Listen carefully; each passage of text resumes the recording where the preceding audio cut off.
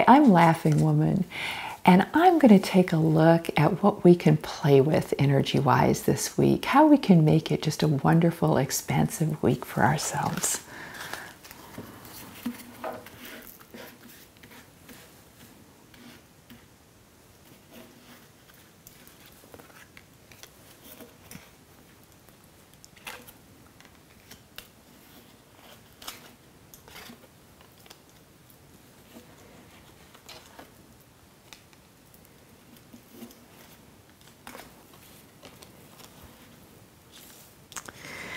Okay, so we begin our week with attraction, with really just noticing the places where we're naturally drawn to something or someone and giving ourselves permission to engage there. We also give ourselves serenity this week. We start the week with some really open, clear emotional energy. That's what attraction and serenity both are. Neither one of them feel any ripples or resistance in the field. So let yourself begin your week by following what flows easily and what you're interested in following. Midweek, it's time for us to stand in our strength and our power.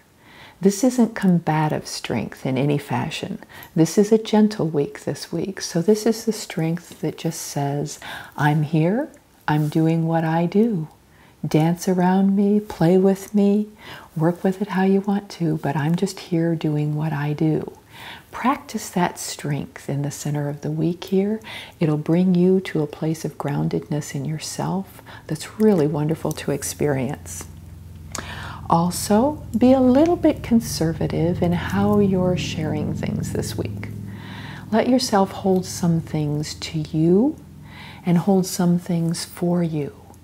You don't need to be depleted in order to let the world outside of you be fulfilled.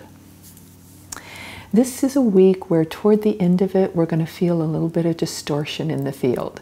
So play with that. Instead of experiencing distortion as something that's uncomfortable or needs to be gotten away from so you can see clearly, experience it as if you were at a carnival looking in one of those funny mirrors that makes you look really different than you really are, and see what kind of reality shows up for you when you let yourself see from a perspective that's very different than normal.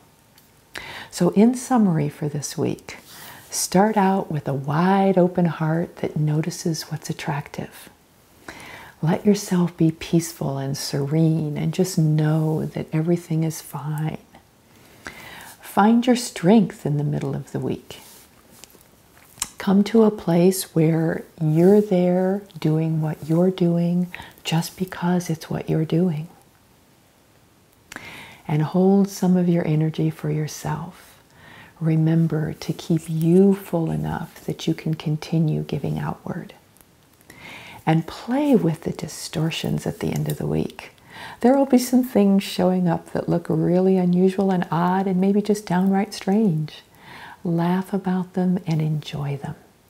Have a wonderful week this week.